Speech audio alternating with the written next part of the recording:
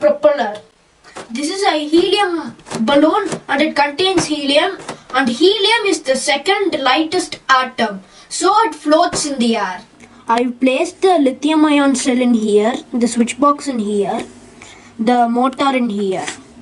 I have added a little tape over here. I have placed the weight in both up and down sides.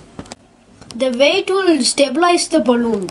So here's the motor, and here's a little switch box, and here's the battery. The balloon will shrink when the atmosphere around is cold.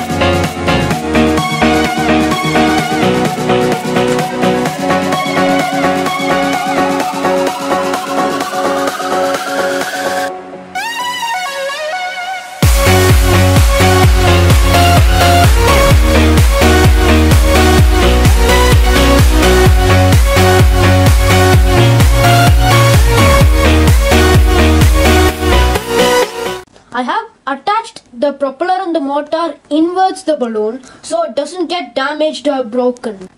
The problems I faced was difficulty in controlling the direction of the balloon. I used helium because hydrogen is very active and very flammable, so I used helium in a safer way, and slight imbalance causing the balloon to flip around.